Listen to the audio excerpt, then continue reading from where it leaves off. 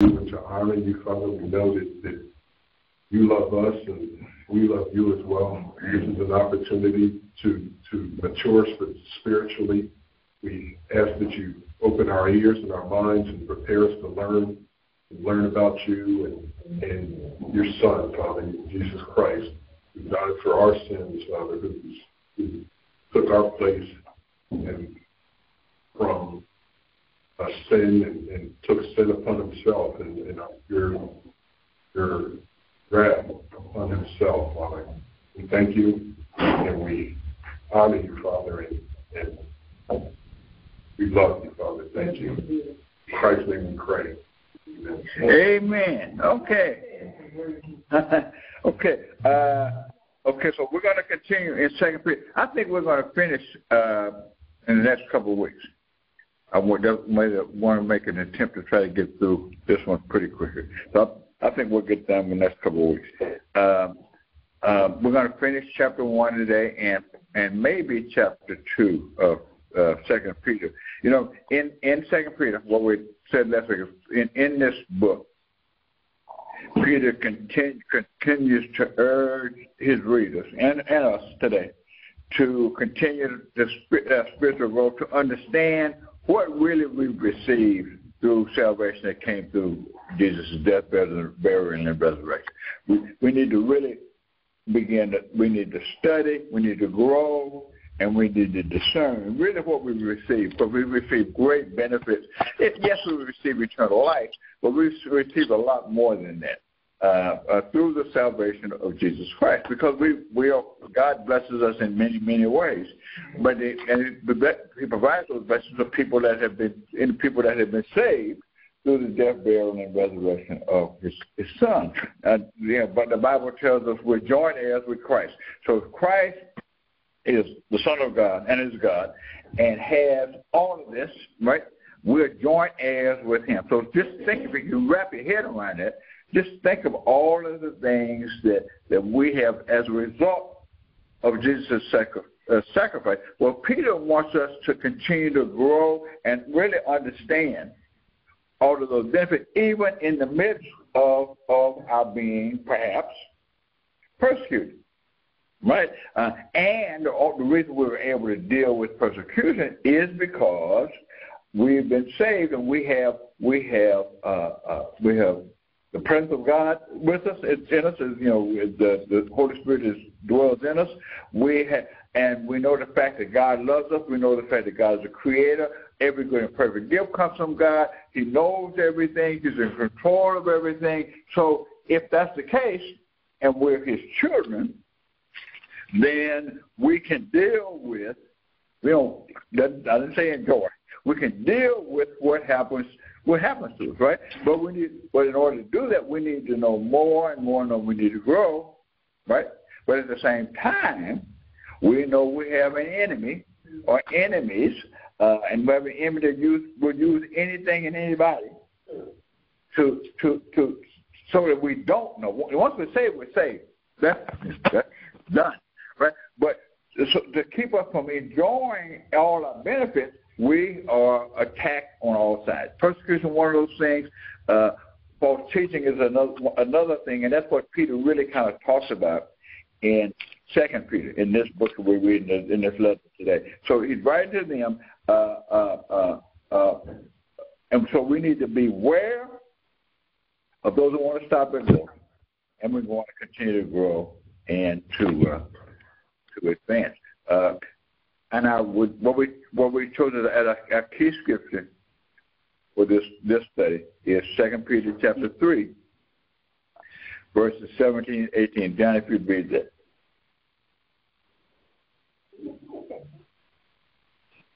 Second Peter 3, 17 and 18. Therefore, knowing this beforehand, be on your guard, that being carried away by the error of unprincipled men, you fall from your own steadfastness, but grow in the grace and knowledge of our Lord and Savior Jesus Christ. To Him be the glory from now to the day of eternity. Okay, so Peter said two things in here in the key scripture. One, be forewarned, be aware And then the last part says, but grow. Beware, but continue to grow. So last week in our introduction, we saw that Peter was exhorting the believers to grow in Christian virtue. Exhorted believers to grow in Christian virtues. You remember what those virtues were? There were some virtues. There were some Christian virtues that Peter encouraged his readers and us that we needed to grow in. Remember those? Similar to the verse. You remember what they were? Huh? No. Right. But remember, there were virtues, and I'm trying to start because I want to make sure we got them all. Remember what they were. You remember faith? Oh, you faith. Knowledge. Virtue, knowledge, self-control, perseverance. Right. So really, if you read the fruit of the Spirit, it's essentially all the virtues that the Peter was exhorting. We need to grow in those so that we can really understand and discern what's going on in terms of those that would attack us. So remember, Peter, in writing these things, he said that, really said that I told you about this stuff before, but I'm writing this letter to you to remind you. Read Jewel, 1 Peter 1:12 through 14. No. 2 Peter 1:12 through 14. 2 Peter 12:1 through, because Peter's saying, I already told you this, guys, but I want to remind you. 2 Peter 1:12 through 13. For this reason, I will not be negligent to remind you always of these things, though you know and are established in the present truth. Yes, I think it is right, as long as I am in this tent, to stir you up by reminding you, knowing that shortly I must cut off my tent, just as our Lord Jesus Christ showed me. Moreover, I will be careful to ensure that you always have a reminder of these things after my defeat. Okay, all right. So two things. One, he wanted to remind, because Peter knew that he wasn't going to be around much longer. He said, I need to remind you that I'm not going to be around much longer. So it's important that I need to remind you about the stuff you already know, right? You already know these truths, but to emphasize the need to constantly be alert and growing. You already know this, but you need to continue to grow and be alert of the enemy. Be alert of false teaching and false doctrine, because you don't get complacent. You already know this, but let's not get complacent. Yeah, you know, but let's not get complacent, because if you get complacent, you can be overcome sometimes, right? If we get complacent in the things that we do, already know, you can lay back. I already know this. I don't need to study. I don't need to do this. Especially, and I'm noticing now as I get older, if I don't continue to study and advance, because I already know, I forget, right? So I need to constantly reinforce that. And that's what Peter's saying. I need to remind you of this. I'm not going to be around. I am not going to be around anymore to help you with this. You need to beware and study yourself for yourself. But I want to remind you, I'm telling you this now. Remember, you already know this, but continue to do this because you can reinforce what already knowing, right? Because I'm not going to be around much. And now, here's what Peter does. Peter says, listen to me, because I'm an apostle, and I was actually with Jesus Christ, and I actually saw his glorification. James, read 2 Peter chapter 1, verses 15 through 18. And I will make every effort to see that after my departure you will always be able to remember these things. For we did not follow cleverly devised stories when told when we told you about the coming of our Lord Jesus Christ in power, when we were eyewitnesses of his majesty. He received honor and glory from God the Father when the voice came to him through the majestic glory, saying, "This is my Son, whom I love, and with him I am well pleased." We ourselves heard this voice that came from heaven when we were with him on the sacred mountain. Okay, so he's saying, listen to what I'm telling you. I'm not just telling you what I heard. I was an eyewitness of this. So listen to me. Listen to me. I was an eyewitness. This is not hearsay. I was an eyewitness of this, right? I heard the voice I heard God the Father saying, listen to my Son, because I'm pleasing him. So it's important for me to remind you of the fact that you receive salvation through Jesus Christ, the Son of God, and God was well pleased with this. This is not hearsay. I actually heard it and saw it, so listen to me. Be sure you listen to me. So now remember this. He's saying, I heard a bunch of stuff, and listen to this. You need to study what you know, but study what you have already heard. All they had heard was either stuff from the apostles or in reading the Old Testament, right? So Paul is saying that make sure you understand all of this and study this, and because it's important, because what you hear me saying and what you heard the prophet saying, what you've seen written, was not just like we were eyewitnesses. This was not from them, or this was inspired by God, right? This is inspired by. This is not my opinion. It's not the opinion of the folk that wrote this stuff. It's not the opinion of the apostles. This is not hearsay. It's not hearsay. Right, not hearsay. This is from God, right? So just look at it that way, so you can contrast really opinion from eyewitness, right? Just say if you go to court, I'll watch some court on TV, right? But eyewitness testimony has more credibility than such. As a matter of fact, people object when it's something somebody's heard, and quite often the judge says sustains it just because it's hearsay. It's hearsay. It could be anything, right? Yes, you. Oh man, thank God, Pastor, what you are teaching us right now. Well, I know the basics, and on the bus, I explained to her the same thing. Father, people talking about, this and that, and Peter, her voices and all this and that. She was a Jewish lady. She listened to everything. Then finally said, no, I don't believe. I said, well, why? She said, well, I don't know. So I said, something that came to me. It's because of tradition. Your grandparents, your parents were Jewish, and they taught you this, and that's why you don't believe them. You're right. Oh, that's a good point. That's a good point, and it can work either way. Tradition is important. It's significant.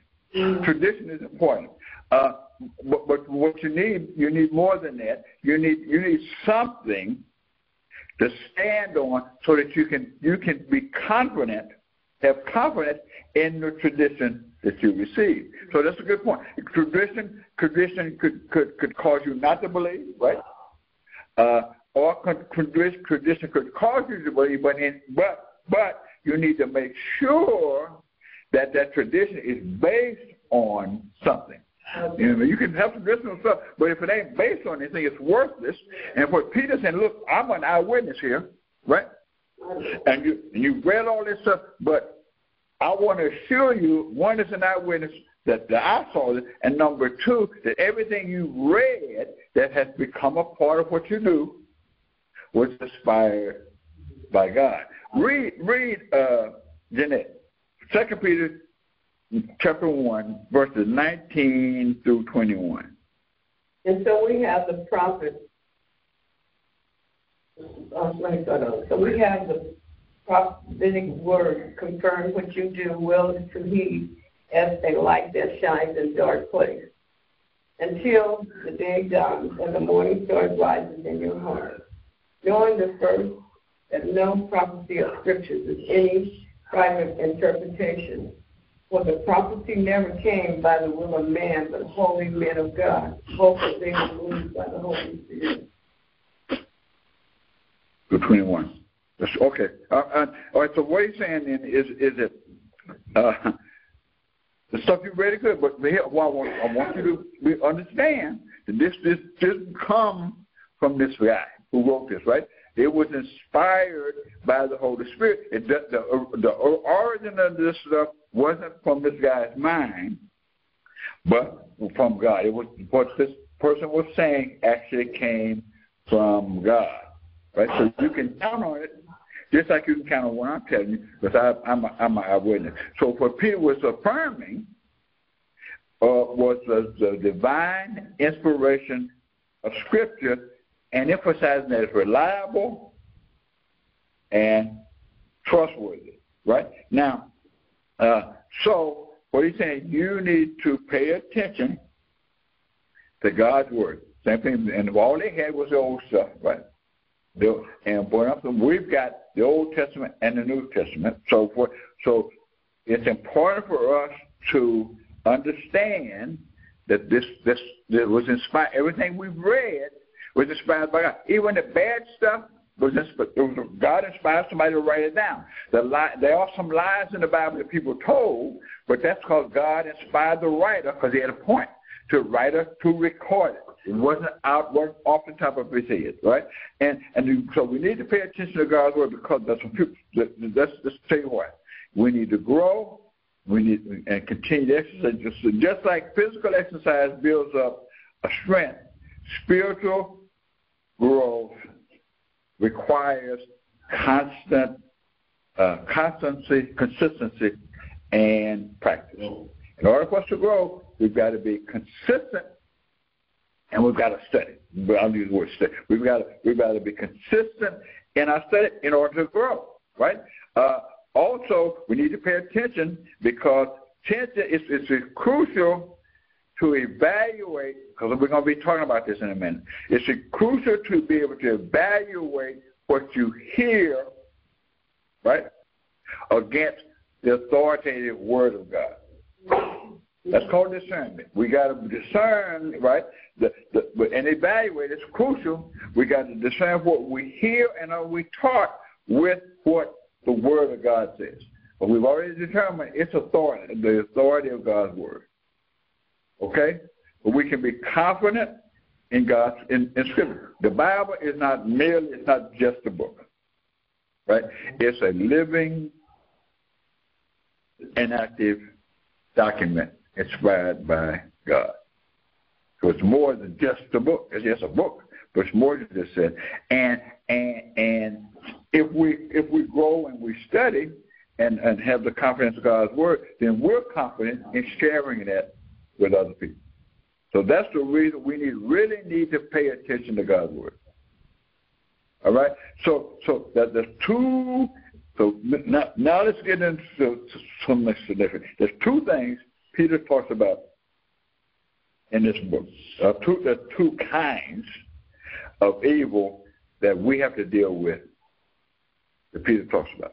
And we've already said these are the last days, right? And my definition of the last days were that they started, right, when Jesus went back to heaven, right? Everything after that is the last days, as far as I'm concerned. Okay, all right. So we have to. There's two kinds of evil we got to deal with in the last days, and that one is deceptive teaching or false teaching, right? And the other evil comes from that. It's the disbelief that comes because we become skeptical because of what we hear. Two things: the teaching themselves, and the skepticism that comes from, and disbelief that comes from listening to that, right? And the skepticism that I'm talking about, going to talk about, and that Peter talks about, is I said the last day started when in my definition when Christ. How long has that been? long time, right? Okay, so if we can be led astray by false teaching, would make you become skeptical as to whether Christ is going to come back or not. Even based on what, and that's why we need to understand and study and continue to grow in the Word of God, right? So we're going to deal today with Peter's warning against false teachers, right? He warns us against the teachers that promote doctrines that are contrary to the Word of God and the Apostles' teachings, right? This Peter says, right? So we gotta. This discernment is very important. We got to understand, so that way we know the difference, right? We already know that. We've already listed the virtues that we need for spiritual growth, right? Faith, knowledge, self-control, perseverance, godliness, kindness, love, right? We already know that, right? All right. Now, okay. So I want to get us now to here are some of the elements for that growth. And here are some of the elements for that growth. So something that we need that allow us to develop those virtues. Okay. First is prayer. It's constant communication with God. Second is what we're doing today. Bible study, right? Because by study of the Bible word that provides us understanding and nourishment, right? If we do it right. So we got prayer, and these are elements for the growth of these virtues. Prayer, Bible study, worship, participating in worship, and I'm saying participation in corporate worship. Yes, we can worship as individuals, and we should, but part of this whole thing, one of the reasons we were able to deal with persecution and tribulation and troubles is we're part of a community, right? Remember what we said last? We're not the Lone Ranger. We're not by ourselves. Other people that are going through this kind of stuff and have been that can help us, right? Help us to develop these virtues. And then the last thing is another thing we're doing today, and that's demonstrating the love of God through service. Okay, those are factors. Those are some factors and some other factors, right? Stewardship is another factor, right? Right? Managing whatever resources we have wisely is a reflection of thanks to God, right? God gave me whatever I have. What God gave this to me, every good and perfect gift comes to God. Whatever I have is a gift from God, and so I need to be I need to manage it. Whatever it is, if it's $1 or if it's $10 million, I need to manage this because it's a gift from God. If we look back at Adam and Eve were given as a gift the Garden of Eden. That's just limited to the Garden of Eden. But in order to enjoy it, they had to manage it. They had to take care of it. They had to be a steward of what God gave them, right? So we need that's one of the things that help us to grow in these virtues that we have, right? And so the virtues as we develop them, we talked about this a couple of times. We end up developing and being able to exhibit the fruit of spirit. Let's just read that. It's Galatians 5. What's Galatians 5? Whatever. I can't remember. Yes. Okay. Question first. How do we discern what is a gift from God versus what is a counterfeit? Our own. Okay. Our own desires. Okay. Well, I think what we have to understand is if it's a good gift, it's from God, right? If it's not good, it may not be. It's probably not from God, but Because your question was, how do we discern whether it's a gift of God or whether it's a desire that we have? Maybe I don't want to quite understand the question. That's it. Okay. I had a discussion with someone. Okay, yeah. Who it was a family member, and he was kind of touting the benefits of wealth and big house and saying, well, this is a gift from God. If if I have it, it's a gift from Him. Right. God doesn't necessarily just want me to have a car. He wants me to have a okay. All right. A lot of my skepticism in the past about in my limited experience with clergy was that big fancy Cadillacs were for pastors, and and saying, well, it wasn't until I saw humility in clergy, such as yourself, that I really started, trusting, because it was, there was so much,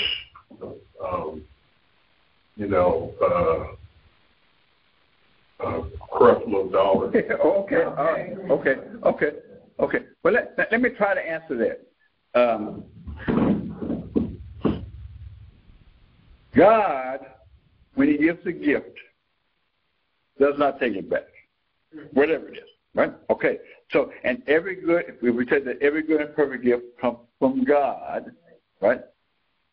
God gives it. God gives you direction as how you should use this gift I'm giving you. He does not force you to use the gift the way that He wants you to give. God gives you a gift so that you can then share that gift and be a manager of that gift to others, right?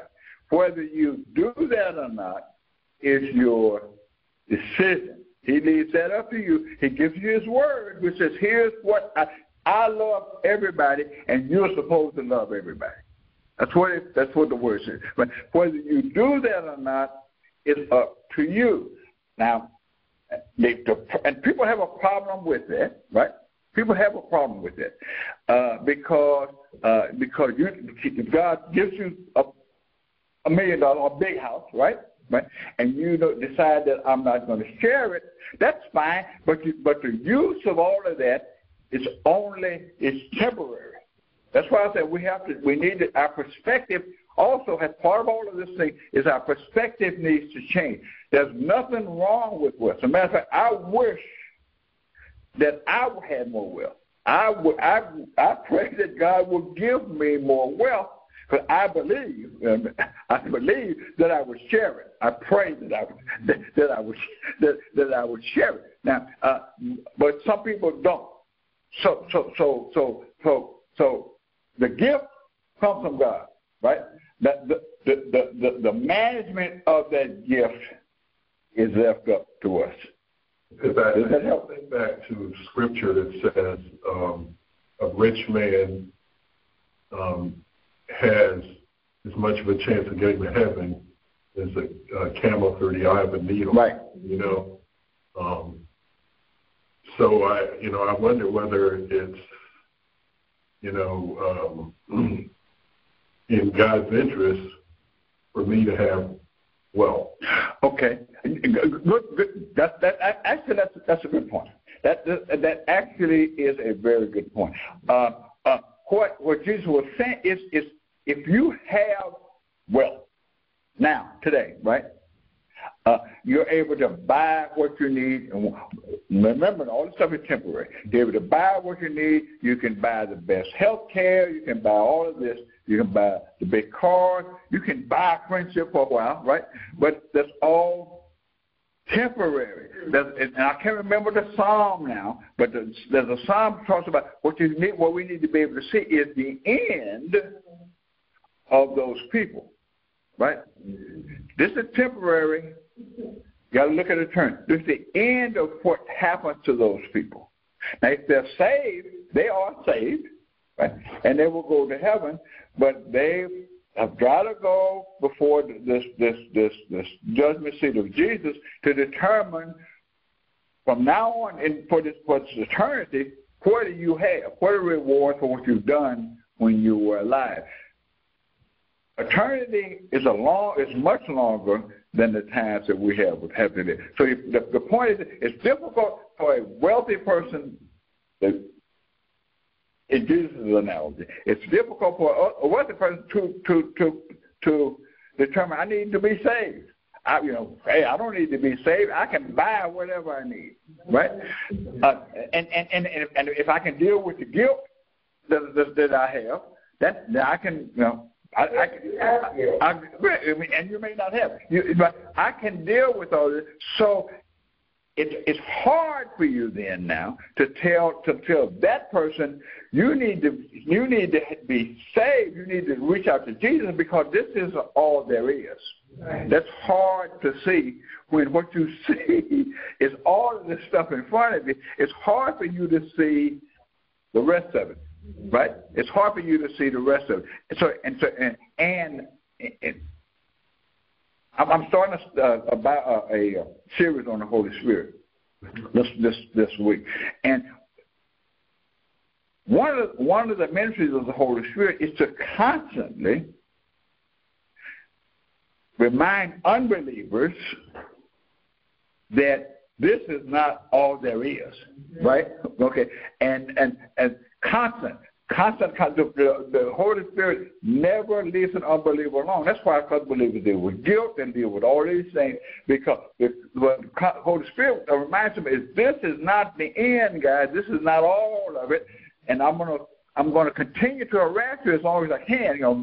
Sooner or later your mind gets seared, though. You can forget about it. But the Holy Spirit never stops working on unbelievers. That's a ministry of the Holy Spirit. It's not just us. The Holy Spirit works on unbelievers. Did I answer you? Oh, okay. So in order for us to grow spiritually and protect ourselves from false teaching and the consequences, there are consequences, right, to it, Peter points out the consequences, one of the characteristics of these false teachers and their consequences. All right, what happens to them? He clearly described their behavior. That's what we're going to talk about, and their condemnation, which is inevitable. So let's get to it. That's right, Houston. 2 Peter, chapter 2. Verses 1 through 3. God's word says, but there were also false prophets among the people, even as there will be false teachers among you, who will secretly bring in destructive heresies, even denying the Lord who bought them, and bring on themselves swift destruction. And many will follow their destructive ways, because of whom the way of truth will be blasphemed by covetousness. They will exploit you with deceptive words. For a long time their judgment has not been idle, and their destruction does not slumber. All right? Okay, so it's inevitable. False teachers inevitably, right, are going to have received condemnation. So be careful about them, because their heresies are destructive. Now, what's the main one that's in it? It's in the scripture. What's the main one? What's the main heresy the false teachers will try to get you to believe? Right. Denying the sovereign Lord. Right. Denying that. That's the main thing that false teaching will ultimately get to. It'll get there eventually. It will deny the sovereignty or the deity of God. Right? That's the main thing. So Peter's warning them and us against false teachers, we've already said it's important for us to be grounded in the Word, right? Because that helps us to ward off, to deal with, to determine, to discern truth and error, right? Because that's the only way you can stand firm in faith in a world that's filled with deception. Not only do we have teachers in the coming church, but the whole this world is deceptive. So the only way you can stand firm is Peter challenging them to be discerning, and the way to be discerning is through the Word of God. Now, Peter was going to draw. Remember now, all these people have at this point is the Old Testament stuff and the prophets. Okay, so Peter's going to draw a parallel between false prophets. No, let me say this: false prophets didn't begin with the church. Did not begin with Christianity. False prophets, there were false prophets from the beginning of time, right? And so Peter wants to draw a parallel between the false prophets of the Old Testament and the false teachers of his day or our day, right? Okay, and the deception there's a deception has certain things that always exist, right? And it doesn't matter whether it was Old Testament times or our times. So what Peter's warning them, saying to them, is there are false teachers in the Christian community, and that is a fact today. There are false teachers in the community today, and we will have them until Jesus returns. So be careful. Remember, beware, we grow. Yes, Houston. Oh, wow. I'm talking a lot, but it's the truth. Back in the day, I was studying the Bible after coming out of a program, and this man was going home, and I stopped, and he said to give him a ride. Okay, well, I gave him a ride. Make a long story short, this man had on a black, shiny Napoleon hat. You know how Napoleon has a, he had one on, he had a long black dress card, and he had a Bible in his hand. Okay. And we get in the car and we're talking, and he's telling me about his belief and don't believe this, and he was telling me in the Bible, and he contradicted everything that I was saying. When I got home, the gospel station I always listen to, and this is the truth. As soon as I turned the radio on, the man said, beware of a man wearing a Napoleon hat, claiming to be the lion of the church, and he had a lion on his hat. He was a man to be a lion on top of that. He is out there teaching for us. Okay, but and that's obvious. That's pretty obvious. However, that's pretty obvious. That's pretty obvious, and you can identify those people, right? But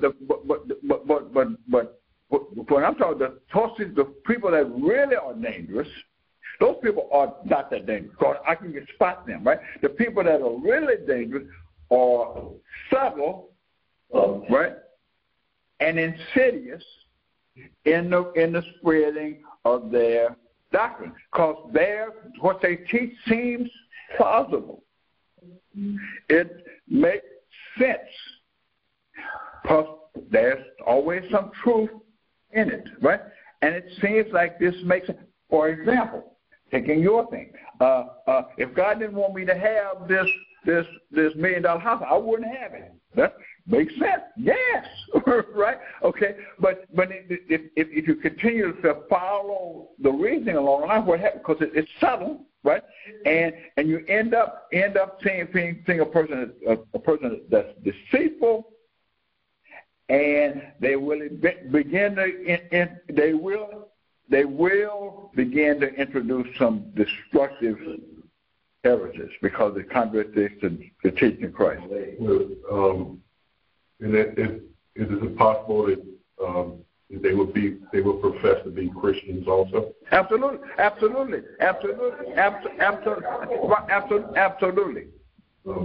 Last story. Okay. Are you familiar with Benny Hinn? Yes. He came to the University of Miami, and I was assigned to the detail. And he comes in, and you would think it was the President of the United States.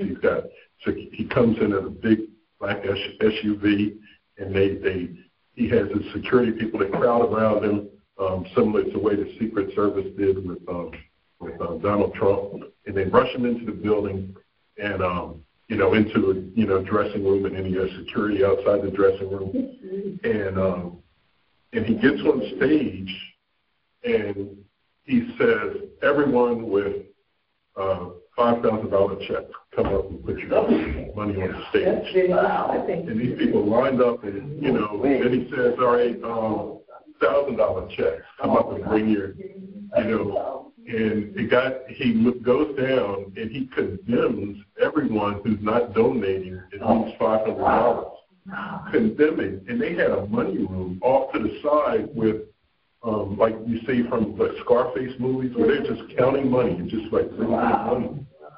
And these poor people were searching for spiritual guidance. Yeah.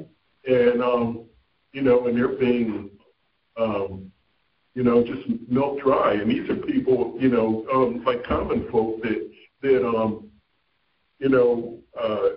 may have difficulty coming up with $500. And he condemns these people, and that was, really, hard to watch. But isn't that where discernment comes in? Yeah, right. You need right. That's why it's important.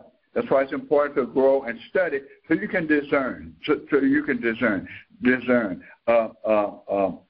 whether that is from God, something you want to do, or not. Now, what I will say is that if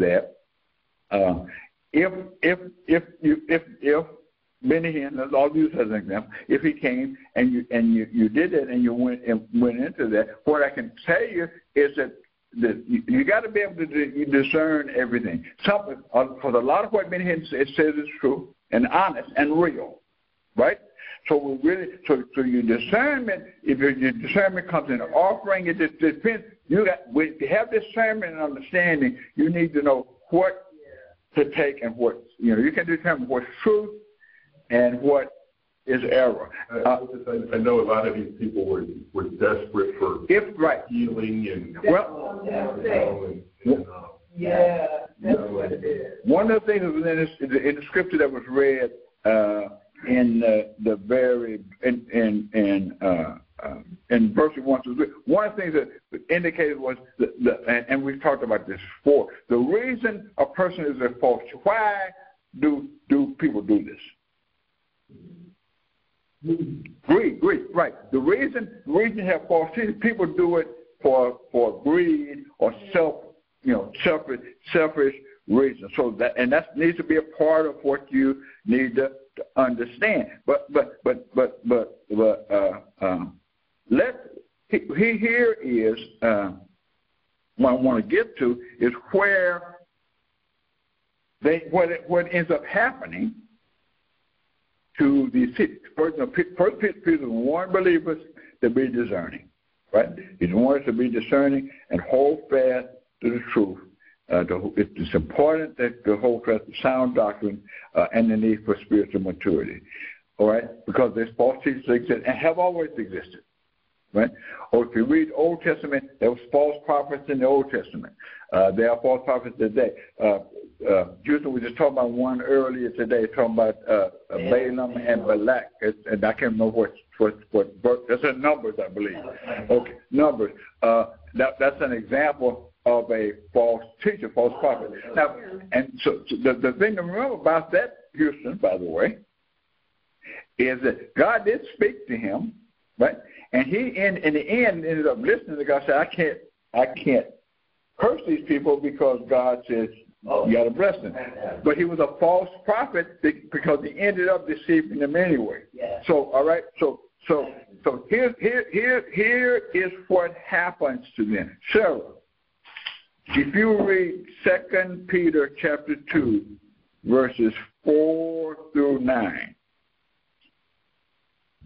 For if God did not even spare angels that sinned, but drew them into hell and sent them to pits of gloom to be kept there for judgment, and if he did not spare the ancient world, but protected Noah, a preacher of righteousness, with 7 others, when he brought the judgment of a flood upon the world of the ungodly, and if he condemned the cities of Sodom and Gomorrah to destruction by reducing them to ashes, having made them an example to those who would live ungodly lives thereafter, and if he rescued righteous Lot, who was tormented by the immoral conduct of unprincipled and ungodly men, that just man, while living among them, felt his righteous soul tormented day after day by what he saw and heard of their lawless acts. Then, in light of the fact that all this is true, be sure that the Lord knows how to rescue the godly from trial and how to keep the unrighteous under punishment until the day of judgment. Okay, so what Peter, remember all these people had at this point in time was the Old Testament in that record, right? So what Peter is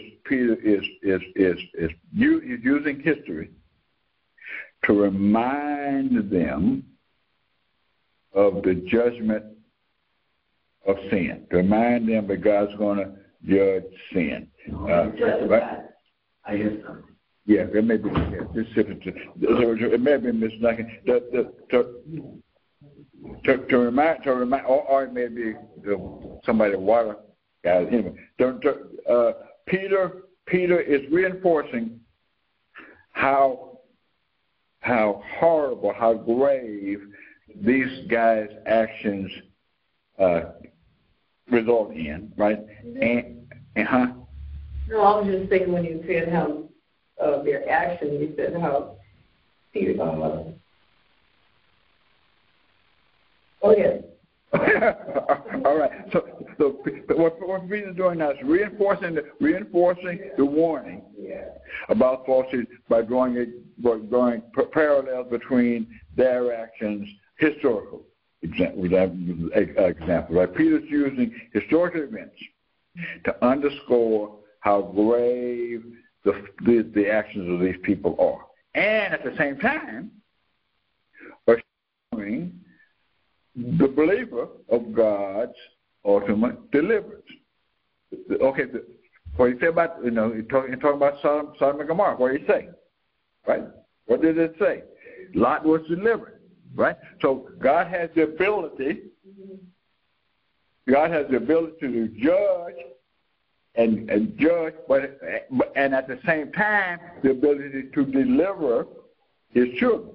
So even though we have to deal with false teachers, what Peter's saying, look, here's what's going to happen. They're going to be judged, and their end is not going to be a great end. But God has, at the same time, the ability to deliver you. So you stay the course. You continue to grow. You continue to be able to discern good from evil, because God can deliver you, right?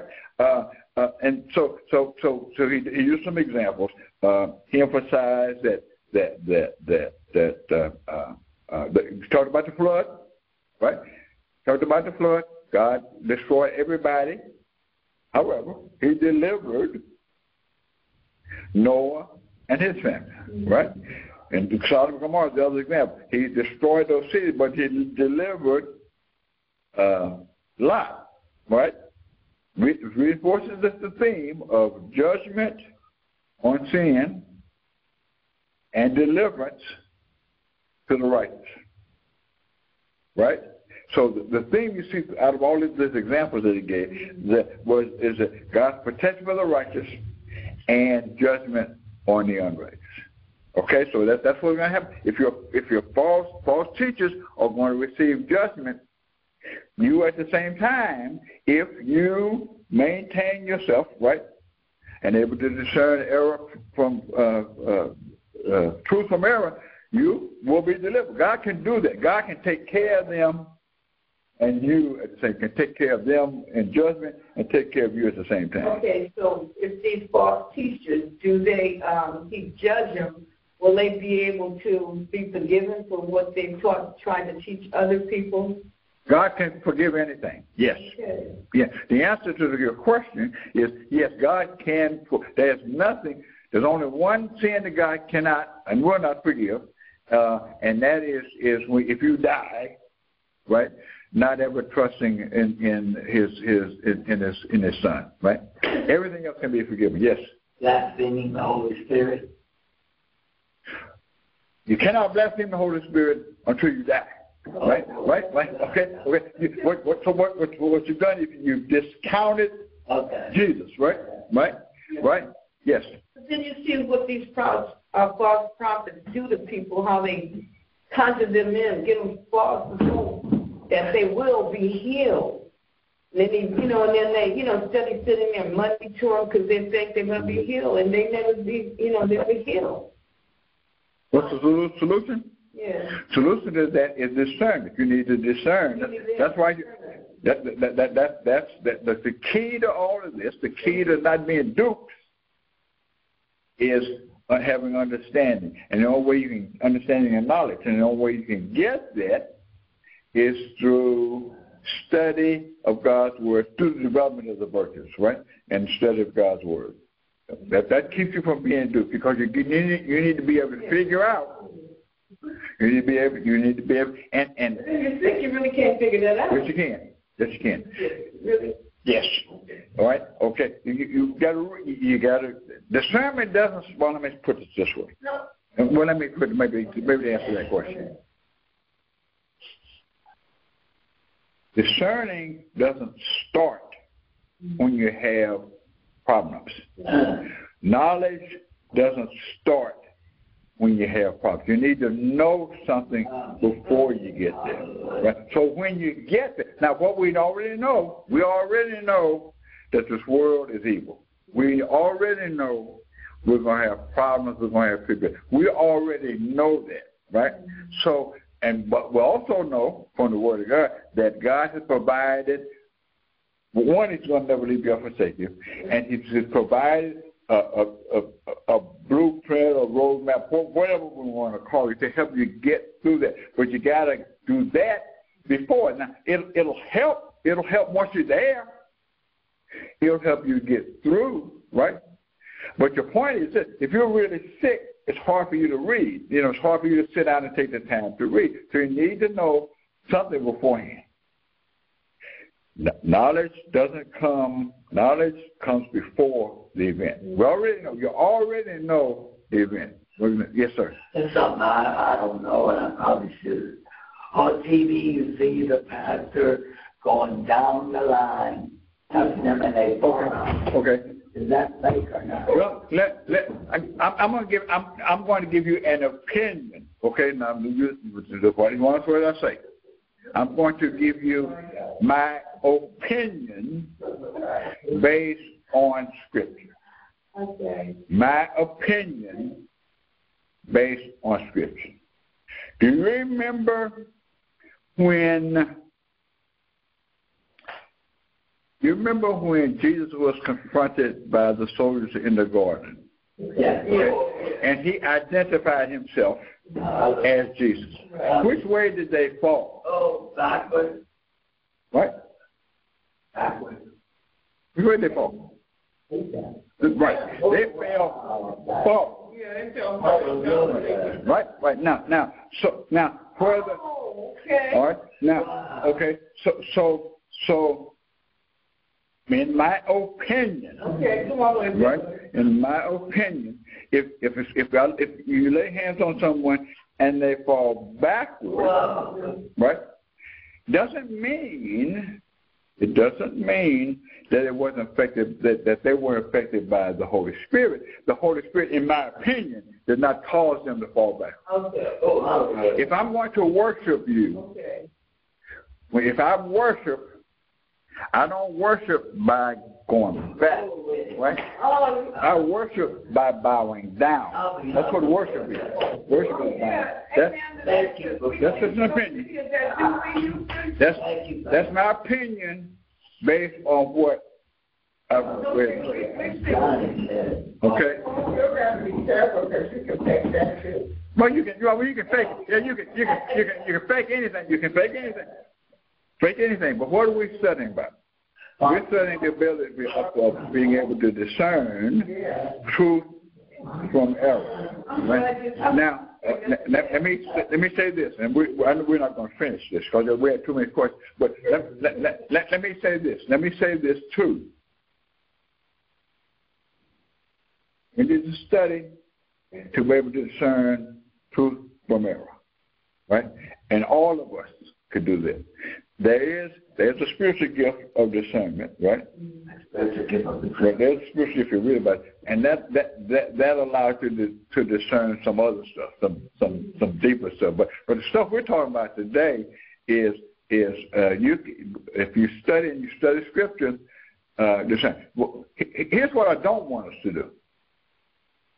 I don't want us to say, right, that if someone lays hands on somebody and they fall backward, that is all fake. Not necessarily. Not necessarily. Just like Drew was saying, if people fall down to worship, people can pretend to worship. So we need to be now. In order to be real honest, in order for you to determine whether that's fake or not, you really need the spirit of discernment, the spiritual gift, because you can't tell. Otherwise, people can act. You got to have good actors, but you need to be able to discern. You need the Holy Spirit then needs to let you know whether that's true or fake. Yes. I've never seen one fall forward on TV. That's all fall back. Well, let me tell you what. Let me tell you again. This is no opinion. Right. This is my opinion. I've seen people just drop down. And that also would be something. But this is my opinion. Thank God for that, though. My opinion. This is my opinion. If you were raised in the church and you see people when they go up for prayer, and you see people fall back when the hands are laid on them, then you think that's what's supposed to happen, right? Some of that is right. How it's suggested. Example, and it's real. Example, there have been crusades where an evangelist does something like waving their hand, and everybody in the crowd falls down. What happens now? But if you read it's like psychology and all that kinds of that's something that can happen, right? Because that happens. Does not mean, though, it does not mean that the power of the Holy Spirit did not cause that to happen, right? And that some people, it happened to some people, but maybe not everybody. It's discern. That's why it's important to discern stuff. I never ever discount anything that I see, because God and the Holy Spirit are able to do anything. What I pray for is discernment to know whether this is something I really should take note of. Right.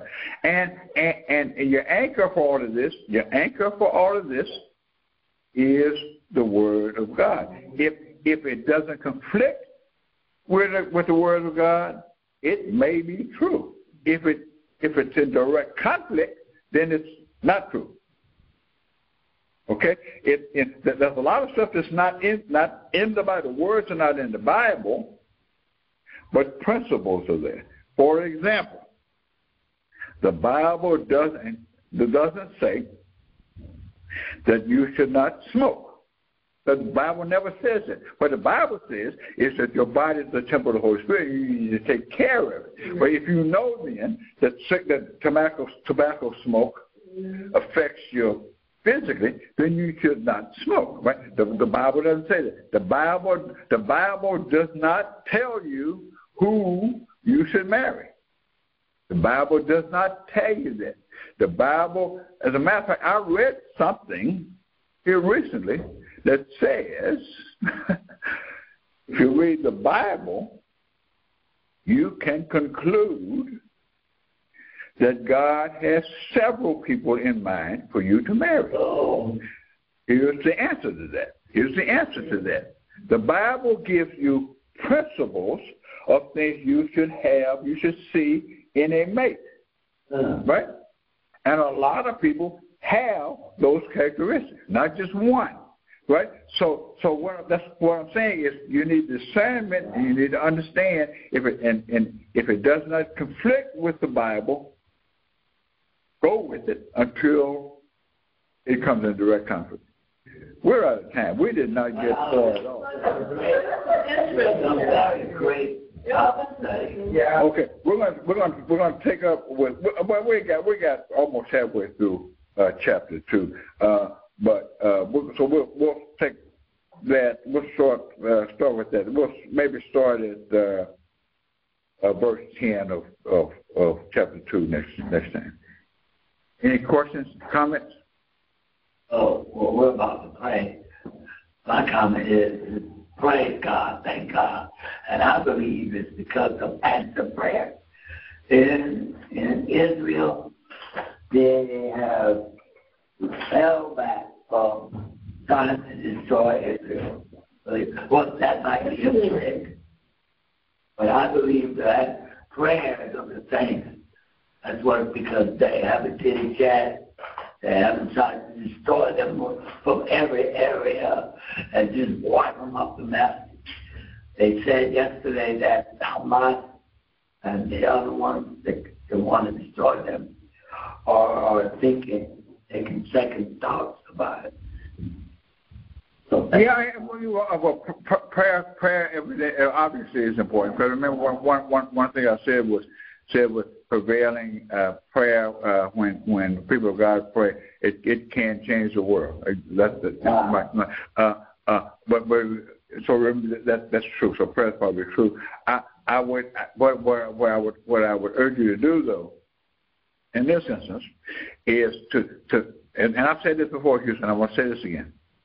Don't take specific incidences one at a time, because what it'll do, it will confuse you. So, but when Iran sent all of them drones, in your opinion, it's about to go down, right? Now today, it's still so. Don't take one incident and say that this particular incident. Look. That's why we need to study. We need to study the whole of Scripture. Okay. To try to determine where we are. And to try to figure out the end, Jesus already told you, you can't do that. right? So, any other questions or comments? Anybody? I'm sorry we didn't get as far as we wanted, but I'm glad we had a chance to discuss some things. Well, I think that's more important than getting, to where you want to be. And we're being enlightened, Pastor Jacob, so don't be disappointed and don't be sorry about that, because we're learning a lot of things. That's better to do that than, we're in the next chapter. We're learning. Okay. Well, and this probably shows, but one of my passions is against false teaching, against false doctrine. I'm very passionate about that. So I would. I have a question, because when you invite people, I invite people to church, right? And they'll say, well, I don't really need to go into the church because I believe in God and I pray. But then I tell them, I said, well, maybe you need to come in just to worship with the people in church. Oh, I don't need to do that. So, Worship and fellowship. Right. that's what you're trying to tell me. You can worship alone, right? Okay. Scripture never says you have to go to church. What it says is don't neglect to gathering yourself together so that you can encourage each other.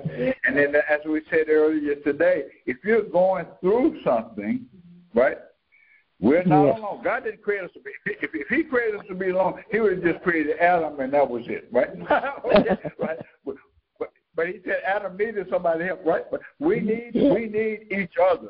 Right. We really do need each other. We need each other, especially when we're going through stuff. We need each other. One to realize I'm not the only one that's going through this, right? And they went through it. How did they do it? And then we'll encourage you. Yeah, that's true. Yeah. Okay. You know, my brother spent a lot of time incarcerated. And he had to learn a lot by himself, you know. And what the problem was that a lot of things he was left to interpret on his own. I hear these scriptures, and until someone explains the meaning of them, you know, I'm clueless. Right. You know, and exactly. And he was, you know, he was without that, and you know, he was left to interpret by himself, and you know, and I think he struggled there. He was a believer, and became, you know, Jehovah's Witness, but you know, he just you know, did it mainly, you know, by himself. You know, and even the smartest man, you know, and especially looking at, say, the Old Testament and like King James Version, you know, I can't figure. Yeah, that's true. So, some of the stuff you read, if you read it, some of the stuff doesn't make a lot of sense, right? If you're just looking at it without any discernment of the Holy Spirit, this does not make sense. Like, for example, when the book, now, for us, a sinless person dying makes a lot of sense. But for somebody, unless you understand the reason for it, it doesn't make sense. Right. That doesn't make sense for. I mean, even though you would do it for family, people will do it for family. People will, you know, suffer for family, right? But for somebody that you don't know, right? Why would you suffer for them, right? I have never done this, so it doesn't make sense, right?